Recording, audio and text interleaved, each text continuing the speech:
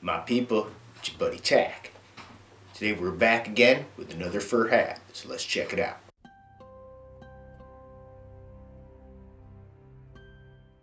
So this fur hat is from Hoots again, H-O-O-T-S. Now this one's not a trooper hat. This is the Mountain Man hat, so it's got all the, the claws and stuff on the tail. Check this piece out. This is the Wolverine Mountain Man hat.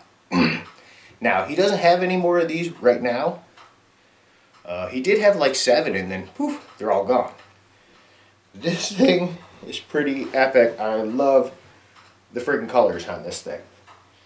Big old bushy tail, it's got the claws. Man, these things got some big paws. Wolverines, I mean, look at the size of that. And it's got all the claws on it. Now this one does have little glass in the eyes, which is cool. I was hoping it did. This thing's pretty hefty. Look how big this damn thing is. This thing is pretty freaking huge. Very coarse.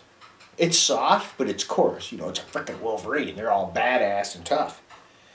On this side, it's hard to see, but you can see the leather, how they tanned it.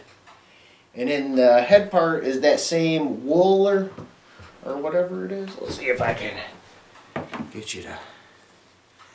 I don't know if you can see in there, it's very dark. But this thing is friggin' awesome. Now this one was pretty expensive.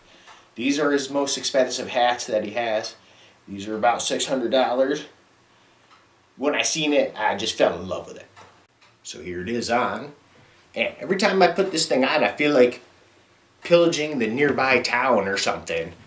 I don't know, I just feel like this freaking warlord or something that just came out of the jungle. This thing is pretty awesome. So here's a shot of the back wearing it. Man, I can't believe how warm my freaking back is. I gotta like take this thing off. It's too warm for in the house. You see how big this darn thing is? It's pretty intense, man. It's definitely pretty epic. Yeah, this thing is wild. Like I said before, I'm not a big fan of killing animals, but I'm gonna take care of this thing and, since it was a life, I'm gonna treat it precious and stuff, because it is. It's freaking awesome, and it's a work of art.